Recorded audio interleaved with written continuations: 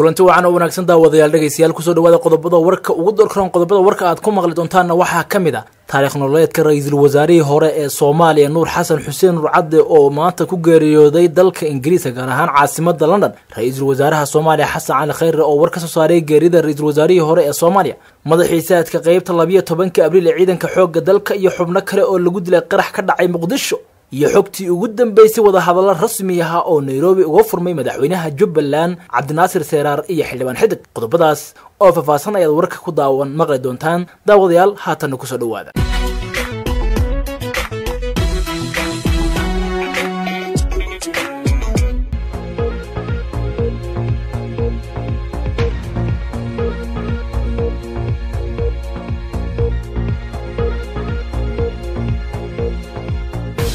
daawadayaal ku soo dhawaada taariikh nololeedka ra'iisul wasaarihii hore ee Soomaaliya ee maanta ku geeriyooday dalka Ingiriiska Allah u naxariistay Nuur Xasan Xuseen oo ku magac dheeraa Nuur Cadde waxa uu dhashay 16 bishii Febraayo sanadkii 1937 waana ra'iisul wasaarihii 12aad ee taariikhda Soomaaliya soo maray Nuur Xasan Xuseen Nuur Cadde waxa uu shaqadiisii ugu horeysay uu qabtay uu ka bilaabay qaybta kastamka uu sargaal ka noqday sanadkii 1958 laba sano ka hor madaxbanaanida Soomaaliya waxaana uu ka mid noqday saraakiisha booliska caalamiga ee Interpol tababar ciidan oo dibadda waxa uu diray madaxweynihii jamhuuriyadda Soomaaliya Mohamed Siyaad Barre kadib markii uu soo dhameystay waxa uu daraasayay kulliyadda sharciga jaamacadda ummadda Soomaaliyeed iyo waliba iskuulka lagu magacaabo Fiscal Law oo ku yaala magaalada Rome ee dalka Talyaaniga waxa uu noqday qareen kolkii ay dhacday dawladdii kacaanka sanadkii 1991 dalkana uu burbur galay waxa uu noqday qareen kolkii ay dhacday dawladdii kacaanka sanadkii 1991 dalkana uu burburay waxa uu noqday xogayaha guud ee ururka bisha cas ee Soomaaliyeed 22 November sanadkii 2007 madaxweynihii dawladdii ku meel gaarka ahayd ee lagu soo dhisay dalka Kenya Abdullahi Yusuf Ahmed waxa uu ra'iisul wasaare u magacaabay Nuur Xasan Xuseen Nuur Cadde kadib markii uu iscasilay ra'iisul wasaare Ali Mohamed Geedi 29 Oktoobar ee isla sanadkaasi marxuum Nuur Xasan Xuseen Nuur Cadde markii uu codka kalsoonida ka helay baarlamaankii ku meel gaarka waxa uu waqti kooban kadib ku dhawaaqay xukuumad ka kooban 73 xubnood 31 wasiir 11 wasiir dawle iyo waliba 31 wasiir ku xigeen 17 December waxa uu isbedel loogu yeeray xukuumaddii ka koobnayd 73 uu ku sameeyay waxaana uu magacaabay xukuumad cusub oo lagu soo koobay 17 wasiir 5 wasiir ku xigeen iyo shakhsiyaad ka baxsan baarlamaankii xilligaasi 10 Janaayo waxa uu wasiirada cusub waxa ansixiyay baarlamaanka kadib markii ay codeyn loo sameeyay kalsoonidii lagu siiyay 223 cod waxaana ka soo horjeestay 5 xildhibaan iyo 2 mudane oo ka aamustay Nuur Cadde waxa uu dhaxaad u noqday wada hadalkii dhaxmaray dawladdii ku meel gaarka ahayd iyo garam kamid ah maxkamadihii oo saldhigtay Djibouti waxaana ugu dambeyn loo dhisay baarlamaan ka koobnaa 3 dhinac oo kala ahaa dawladdii ku meel gaarka ahayd maxkamadaha iyo waliba dadka u dhaqdhaqaaqa bulshada xafiiska ra'iisul wasaaraha oo uu qabtay sanadkii 2007 waxa uu baneeyay sanadkii 2009 kadib markii Djibouti lagu doortay madaxweynihii dawladdii ku meel gaarka ahayd Sheekh Shariif Sheekh Ahmed oo isna ra'iisul wasaare muddo kadib u magacaabay Umar Abdirashiid Cali Sharmaake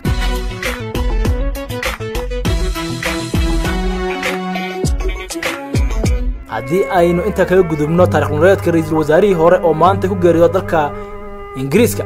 ra'iisul wasaaraha Soomaaliya Xasan Khayre ayaa ka hadlay Allah u naxariistay geerida ku timid Nuur Xasan Xuseen Nuur Cadde oo ahaa ra'iisul wasaarihii hore ee Soomaaliya kaasoo saaka ku dhintay dalka Ingiriiska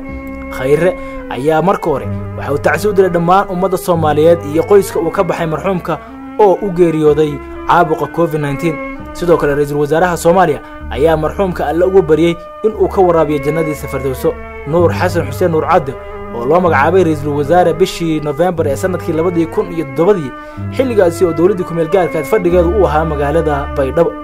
marxuumka ayaa sidoo kale ra'iisul wasaare ahaa tan iyo 2009 ka hor wuxuu muddo dheer madax ka ahaa ururka bisha cas ee Soomaaliyeed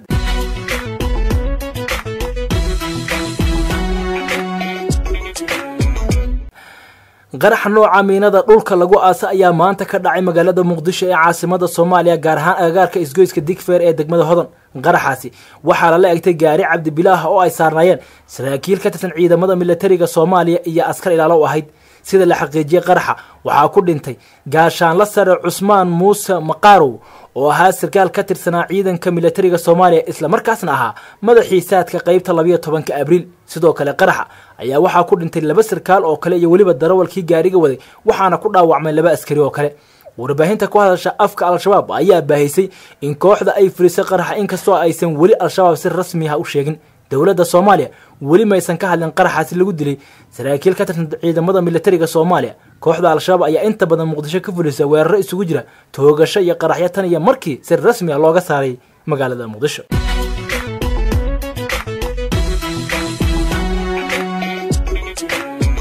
dhinaca iyo koonfur galbeedna magaalada Baydhabo ee xarunta gobolka Bay waxaa ka dhacday doorasho gudoomiyaha baarlamaanka koonfur galbeed oo ay ku tartameen laba musharax. fadhiga doorashada waxaa ku sugnaa 93 xubnood oo ka tirsan baarlamaanka koonfur galbeed Soomaaliya kuwaasi musharaxiinta u kala codeynayay waxaana gudoomiyaha baarlamaanka koonfur galbeed loo doortay xildhibaan Dr. Cali Siciid Fiqi oo ahaa safiirka Soomaaliya ee midowga Yurub. labada musharax waxa ay codadka u kala heleen 84 cod waxaa helay Dr. Cali Siciid Fiqi oo noqday gudoomiyaha baarlamaanka halka laba cod u helay musharaxii la tartamay oo ahaa Mohamed Abdiraxmaan waxaana halaabay 8 cod. gudoomiyaha guddiga doorashooyinka ee baarlamaanka koonfur galbeed ayaa ku dhawaaqay in xilka gudoomiyaha baarlamaanka koonfur galbeed uu ku guuleystay xildhibaan Cali Siciid Fiqi. doorashada gudoonka baarlamaanka koonfur galbeed ayaa aad uga hooseysay doorashooyinka gudoonka baarlamaanka dowlad goboleedyada maadaama xamaasadda tartankaasi uu aad u hooseeyay marka loo eego in hal musharax oo kaliya uu ahaa ninka la hadalhayay. Fiqi ayaa aad ugu dhawaa madaxtooyada Soomaaliya oo la rumaysan yahay in ay ka dalbatay inuu xilkaasi qabto.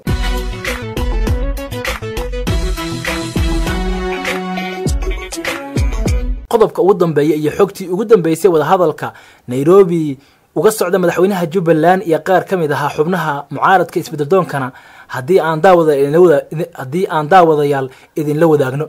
magaalada Nairobi ee caasimada dalka Kenya waxaa ka furmay wada hadallo u dhaxeeya madaxweynaha Jubbaland Axmed Madoobe iyo xubnaha mucaaradka ku ahaa maamulkiisa ee golaha isbeddelka ee Jubbaland. sida ay ogaatay warbaahinta wada hadalladan ayaa waxaa garwadaan ka ah dawladda Kenya oo ka shaqeynaysa sidii la isugu soo keeni lahaa madaxweynaha Jubbaland iyo golaha isbeddelka oo diiday doorashadii ka dhacday magaalada Kismaayo 22 bishii Agoosto ee sanadkii la soo dhaafay. sida ay wararku sheegayaan wada hadalladan ayaa u dhaxeeya madaxweynaha Jubbaland Axmed Madoobe xildhibaan Cabdirashiid Xidig Cabdinaasir Seeraar iyo Sheekh Daahir oo kamid aha xubnaha ugu waaweyn ee mucaaradka. sidoo kale waxaa goobjoog ka ah xubno ka socda dawladda Kenya. ajidaha kulankan ayaa ah sidii xalka dambaysaha looga gaari lahaa khilaafka soo jiitamayay oo u dhaxeeya madaxweynaha Jubbaland iyo xubnaha mucaaradka oo garab ka helay dawladda federaalka Soomaaliya. sidoo kale warbaahinta ayaa ogaatay in xubnaha Kenya ku matalaya kulankan ay badankooda ahaayeen saraakiil ka tirsan sirdoonka iyo militariga Kenya. wada hadalladan oo qodobadii ugu horeeyay la isku fahmay ayaa la filayaa in la dhameystiro maalmaha soo socda waxaana la soo saari doonaa warmurtiyeed ku aadan waxyaabaha ay ku heshiyeen labada dhinac. horaantii bishii Febraayo ayay ahayd markii xubnaha mucaaradka Jubbaland diyaarad military oo ay leedahay Kenya looga soo qaaday magaalada Kismaayo waxayna markii hore kulamo kala duwan la qaateen xubnaha ay dawladda Kenya u xilsaartay in ay dhexdhexaadiyaan labada dhinac. bishii Agoosto ee sanadkii hore dib u doorashadii Axmed Madoobe ayaa mucaaradka ugu weyn ee gudaha kala kulmay waxay ahaayeen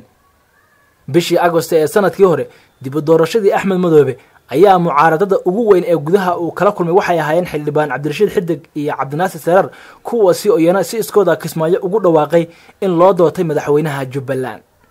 intaas daawadayaal waxaa nooga dhan warkii oo aad kala socoteen Jigjiga Cable iyo SSTV.